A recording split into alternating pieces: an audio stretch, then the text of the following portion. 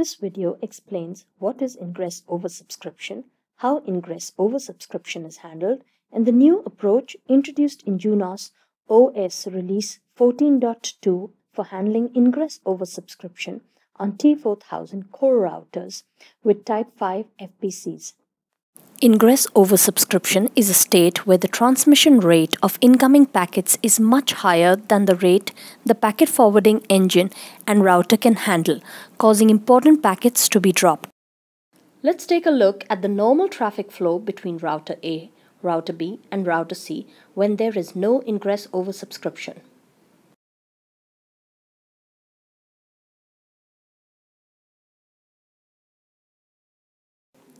When ingress oversubscription occurs at router B, some packets are dropped by router B.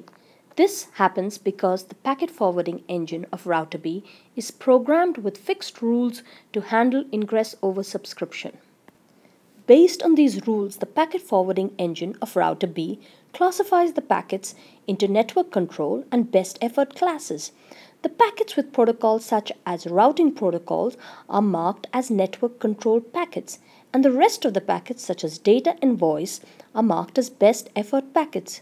The network control packets always have higher priority than the best effort packets.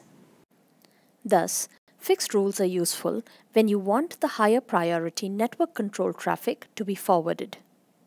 The limitation of these fixed rules is that even if you want the trusted transit packets marked by router A to be forwarded by router B might drop these packets. For example, during ingress oversubscription at router B, if router A forwards a high priority voice packet and a low priority data packet, router B treats these packets as best effort packets.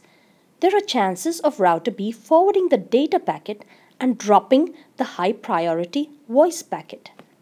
Now let's understand the new approach introduced in Junos OS Release 14.2 for handling ingress oversubscription on T4000 routers with Type 5 FPCs. You can define a traffic class map by associating the class of service code points of the incoming packets with the traffic class such as real-time, network control, or best effort. The network control and real-time packets have higher priority than the best effort packets.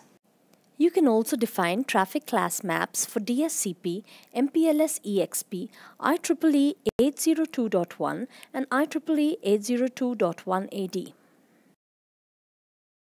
Then you need to associate the traffic class map with the interface on the router.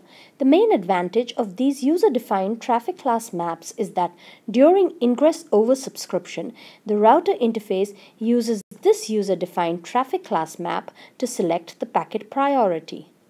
When incoming packets arrive at the router's interface during ingress oversubscription, the interface uses the user-defined traffic class map to select the priority and forwards or drops the packets.